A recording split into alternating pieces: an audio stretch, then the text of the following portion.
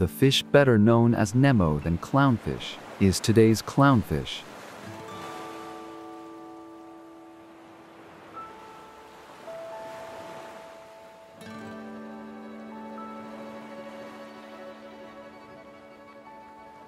The orange and white stripes on its body make it look like a clown's costume to most people.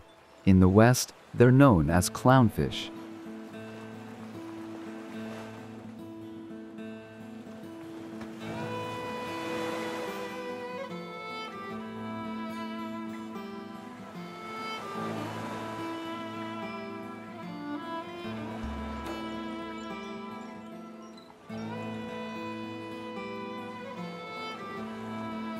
It is also called anemonefish because it lives together with anemones.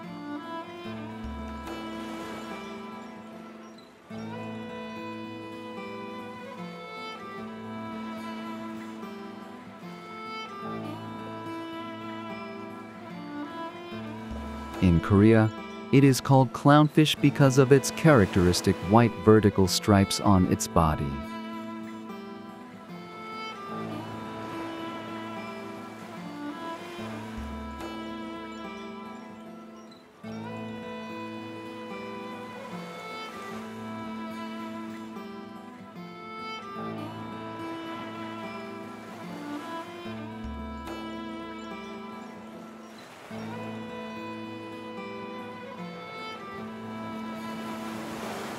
Clownfish live in symbiosis with anemones in shallow coral reef waters. Normally, a single anemone is home to a group of clownfish.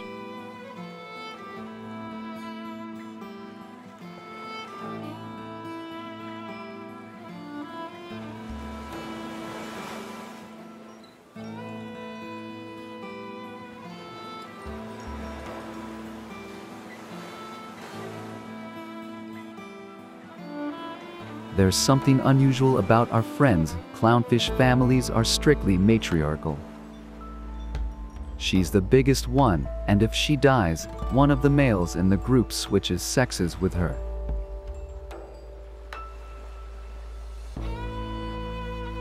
This is because it's more advantageous for one of the males in the brood to switch sexes on his own than to find a female elsewhere.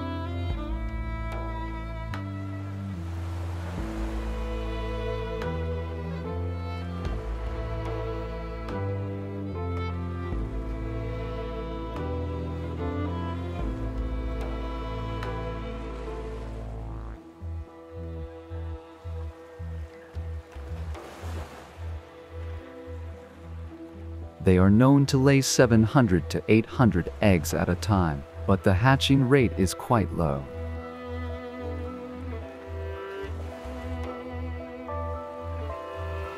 Clownfish are also immune to the anemone's venom, making it possible for them to live in symbiosis.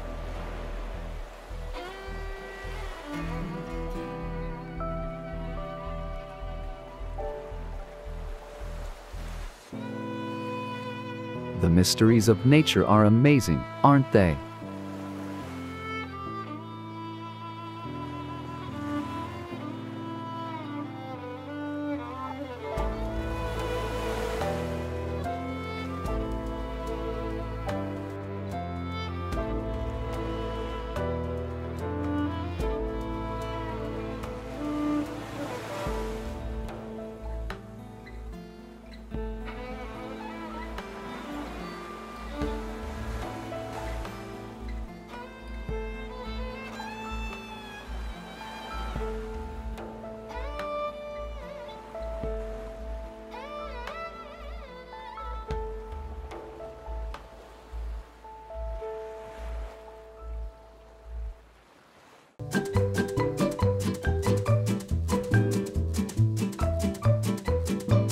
These cute and playful animals live in herds, mostly in South America.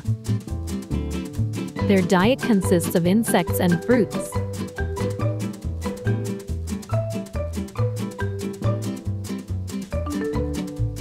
Their characteristic long nose helps them find their food.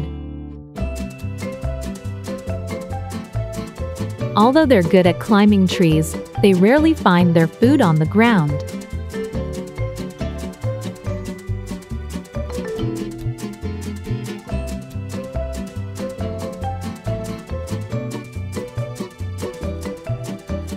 They are often mistaken for raccoons because they have a distinctly striped tail, commonly known as a raccoon tail.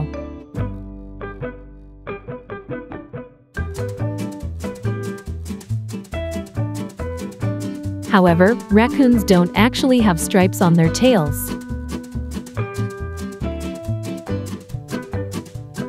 The coati's long tail isn't used for grabbing things.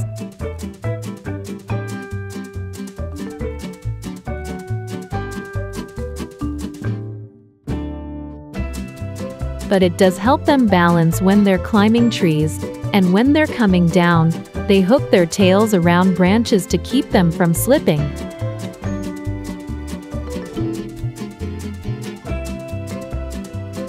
As an aside, when Columbus first saw them in the New World, he described them as clown-like dogs. He must have thought they looked like clowns because they were so playful and freely climbed trees. You can also meet the adorable Coati at Alpacaworld. This video ends with the great adventure of Coati at Alpacaworld.